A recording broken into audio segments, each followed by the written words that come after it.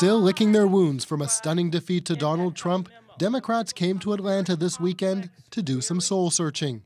Because right now we have to face the facts.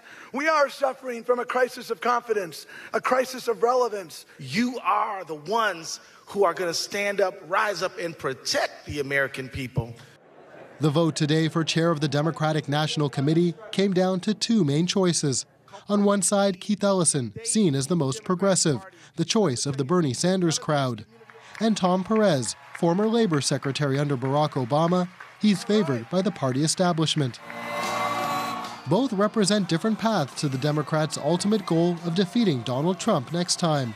But party strategists say the key is not to focus on the president. And what I'd like to see is the Democratic Party really focus on party building at that really local level. And I think that's the underlying fight that's going on here.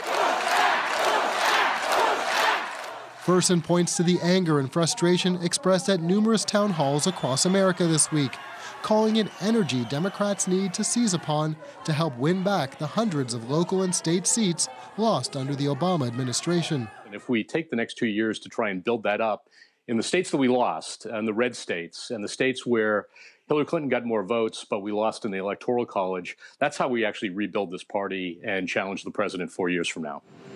Trump has dismissed the protesters as paid activists, and while he kept a low profile today, he did tweet this morning, maybe the millions of people who voted to make America great again should have their own rally. It would be the biggest of them all.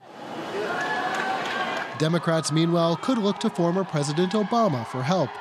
His political group, Organizing for Action, has become active again, though it's not clear what role, if any, he plans to take.